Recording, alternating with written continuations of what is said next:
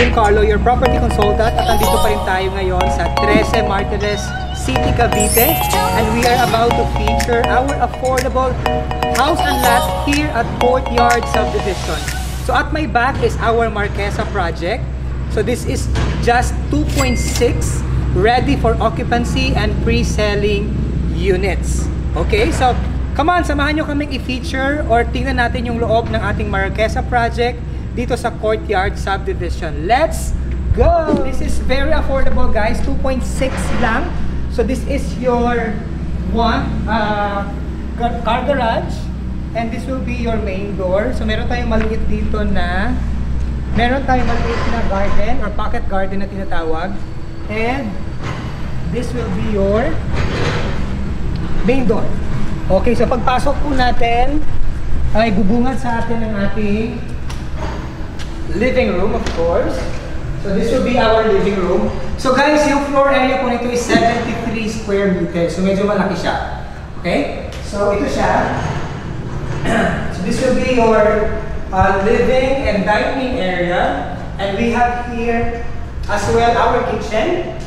This will be your provision for your ref. Dito po ilalagay yung refrigerator. And then you still have a small space here. And then, dito po ilalagay yung ating lutuan. Okay? And then meron tayo dito maliit na bintana para for exhaust, para lumabas yung mga amoy ng ating mga niluluto. And also, this is our toilet and bath. Okay? So, yun. So guys, I just want to heads up lang po na upon turnover po ng Marquesa project natin, this is a bare type. So yung advantage naman po ng bare type, you can choose what color or anong gustong design yung gusto nyo. You have the freedom to design your house, right? So we have here our sink and our shower, and then we have here our toilet. Okay? Yan. Alright, and at this side, of course, meron tayo ditong access. Meron po tayo ditong access going to your laundry area. Meron tayo ditong open space. Meron tayong open space dito going to your garage. Okay? Yan. Okay, so pwede ka rin magpa-extend pa dito if you want. No? Or kung hindi naman, as is lang, pwede naman din. Yan. Alright. So pag-akyat natin, guys, meron tayo dito yung ating hallway. Hallway? Meron tayong daanan, no? And, of course, okay, dahil malaki po, 73 square meters kasi yung floor area nito. So medyo malawak yung medyo malawak yung ating second floor. So pwede kayong magpagawa o magpa-partition ng 3 bedrooms or 2 to 3 bedrooms will do. This is our bedroom 1. So meron siyang provision for your aircon. And of course our bedroom 2. So this is our bedroom 2. So this is our bedroom 2. Okay, so yun. Yan. As you can see, guys, malalaki din yung mga windows niya, no? Para sa natural source of light. And meron din tayong provision for your aircon. Ang dami din mga outlets na naka-ready na.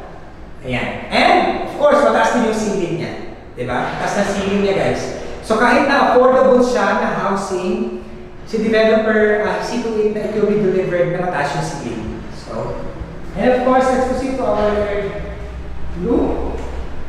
So this is our third room. Ayan, that's our third room. Yun. So, meron siyang bintana dito. Yan, and then our provision for your aircon. So, that's it. Alright guys, so I just want to recap, no? So our Marquesa project, we are selling this at 2.6 million lang. So 20% down payment and 80% bank financing or pag-ibig financing. So kahit na this is ready for occupancy and pre-selling available, so yung down payment natin can be paid in 12 to 15 months. So hindi pa rin ganun ka bigat sa bulsa.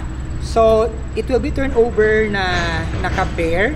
Pero, para meron kang freedom na i-design ang inyong bahay. The lot area is 65 square meters while the floor area is 73.47 square meters. Kaya malaki talaga yung floor area, guys. So that's our Marquesa project at my back. Yes, meron po tayong ready for occupancy na. So kung gusto niyo nang makalipat agad dito sa courtyard subdivision, pwede naman. You just need to pay the down payment. And also, we will be the one to process your bank or Pag-ibig financing loan. Okay, so if you have questions, don't forget to comment down below or call me to the numbers provided.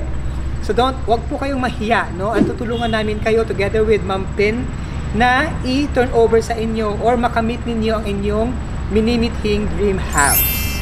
So guys, sorry, since this is an affordable project, no? So Pag-ibig financing na pala yung available for this. So 2.6 lang yan. Kami na pong bahala mag-process ng inyong papers. You just need all the requirements needed. Okay? Thank you so much guys for joining me in this video. Once again, this is Carlo, your property consultant, helping you find your home.